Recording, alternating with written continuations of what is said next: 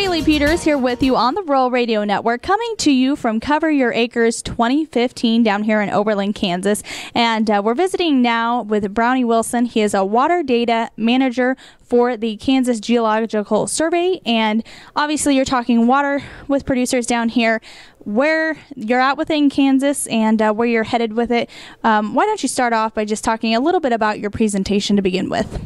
Well, it's a little bit unique compared to a lot of the talks here at the Cover Your Acres conference, but we are going to talk about water. Obviously, we're at the Kansas Geological Survey, so we're just going to focus on the state itself. But Kansas, like a lot of the High Plains states, is a little bit unique east to west, the water resources. A lot of that's driven by precipitation, and a lot of that's driven by a water supply. And western Kansas, like a lot of western Nebraska and Oklahoma and Colorado, have this large water supply called the Ogallala Aquifer. And so we'll talk about, what's its extent, how is it used, how has it changed over time, where do we think it's going, and then some of the management plans that are out there in place. Okay, and as far as where it's being used right now and what the rate of it is, I guess, or where they stand, what's your take on that? Well, typically on the Kansas side, about 95% of the water that's used from the aquifer it goes for irrigation purposes, and it's all through an administration process with water rights and whatnot.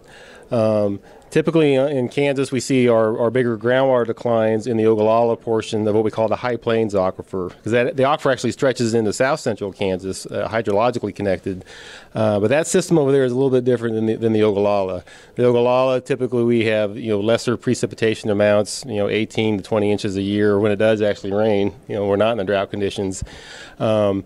But in comparison to that, there's a lot more water that's legally authorized to be used for beneficial purposes in the state. Again, irrigation is the largest one for that.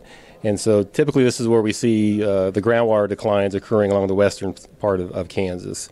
And again, it kind of depends where you're located at. Typically southwest Kansas is where we see our greater declines, but there are other spots up through northwest Kansas and whatnot. It kind of depends where you're at. And it also kind of depends on how much water you have in supply to use to begin with, too. Okay, and I know you guys are based out of Lawrence, and so you are on that eastern end of the state where you see some more rainfall. The geography is a little bit different. What's it like to come out here and kind of present to producers who are farming with less water? Well, for me, I've done this for so many years. It's not awkward at all. I actually like coming out in the western part of the state. Eastern Kansas, like you said, has a lot more precipitation. Much of their water supplies are surface water driven, lakes and streams and whatnot. They have their own set of issues with sedimentations and things like that. But coming out west, a lot of times, a lot of the issues are the same. Water is a very sensitive topic to a lot of people, and even in eastern Kansas, there's always a certain quarrel about how water should be used and for what purposes. And so there's no place in the state that's immune from that. Western Kansas, typically, it's a little bit more of a challenging because you are dealing with a water supply that you really can't see. And so the only way we have ideas about what it looks like are through wells and certain observation points. And then we kind of have to take our best guess what's going on in between there. So there's a little bit more of a challenge that way into trying to educate how the aquifer behaves and how it responds when you can't actually physically see it.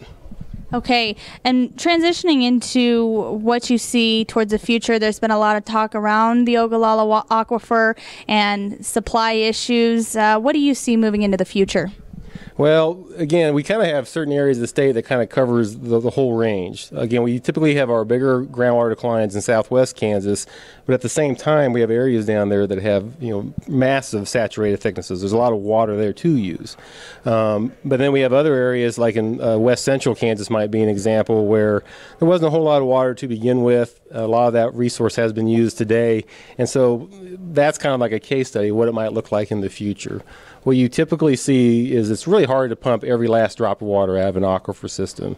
Usually what happens is those large volume water demands that need a lot of flow and all summer long, like irrigation, but it could be industrial and some other applications, those are the ones that suffer first. And the way they suffer is those well yields that start to taper off. And so usually what you see is transitions, and this happens in west central Kansas, where before, back when Grandpa and Grandma were farming and irrigating at thousands of gallons per minute, growing corn and beans, now the flow yields are 100 gallons per minute, if that. and they've transitioned now to more of a supplemental irrigation type with grain sorghum or maybe a wheat type of variety. So they transition. Well, and I know that's a lot of the other topics kind of are surrounded around that, as far as you mentioned back in the day, maybe there was more availability. And so what are we doing now to kind of address the issue of not having that necessarily, or even into the future? What sort of things are you hoping producers will take out of your presentation as we move through Cover Your Acres? Well, I think I just want to have everyone to have a general understanding of how the aquifer behaves. There's a lot of people that think that what happens up in Colby, Kansas affects what's going on in Garden City, and that's really a disconnect there. They're two different aquifer systems. I mean, it's still the Ogallala, but they're really not connected like that. A lot of people have concerns that another state has issues in terms of that deep groundwater, like we're talking with the Ogallala, and that's not always the case either. And so I want everybody to kind of get an understanding of how the aquifer behaves, and I think sometimes we get so much in the gloom and doom that what's occurring out there, and yeah, there are areas that people's wells have gone to the point they're unusable, and that is sad to see. But a lot of people are pretty resilient, and it's not an all or nothing proposition, and people, like I said before, transition into other environments, and we'll talk a little bit about that too during my presentation, about some of the things that are going on now to help address those long-term groundwater stabilization issues. Okay, well, thank you so much. Again, joined here by Brownie Wilson. He is a water data manager with the Kansas Geological Survey, talking about the Ogallala Aquifer and some future things that we could be looking at as we move into 2015 and beyond. For the Rural Radio Network, I'm Shalee Peters.